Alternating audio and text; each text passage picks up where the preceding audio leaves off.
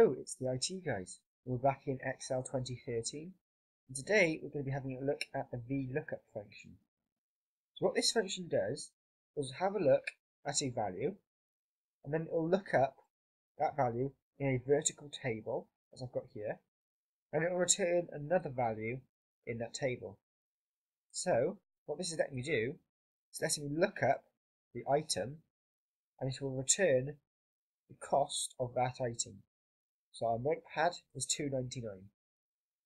Also, if you update the table, it will update our cost. So let's have a look at how we insert the Vlookup function. At the moment, I've got it as a Vlookup function within an if-error statement. Now, I'll start off by just showing you how you write a simple Vlookup function, which I've got highlighted. And then I'll explain why I've got this if error and what it does. Oops. So let's delete what's in that cell. And now let's insert our new Vlookup function. So as with all functions, we start by typing an equals. Then we type Vlookup. Now it's asking us for our lookup value. The lookup value is the value we want to look up within our table. So that's notepad. So it's in that cell there. Now we need our table array. This is our entire table. We want to start in the top left and end in the bottom right. So they're the values we're looking at.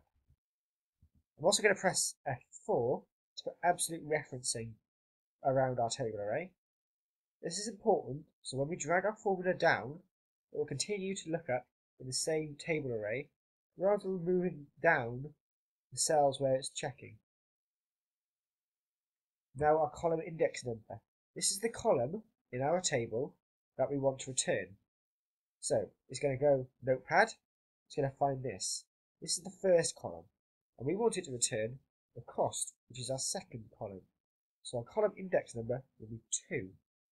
If there was a third column on our table, and we wanted the value from that column, our column index number would be 3, etc. Now we're going to put a column, a comma, and we're going to have a range lookup. So if we want approximate match to what's in here, we put true, but we want it to be an exact match to what's on our list, because these values is a drop-down list based on them. So we want it to be exactly what's here. So we're going to click false. And now we can close our brackets.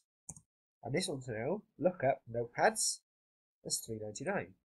If I select another example, so blue, as £2.30.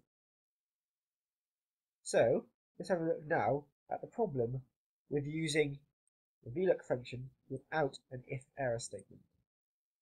If I select nothing, then it will come up with not applicable, which means all of our other formula will come up as not applicable, which will cause problems if you're creating tables like this, which use multiplications, which is why we insert an if error.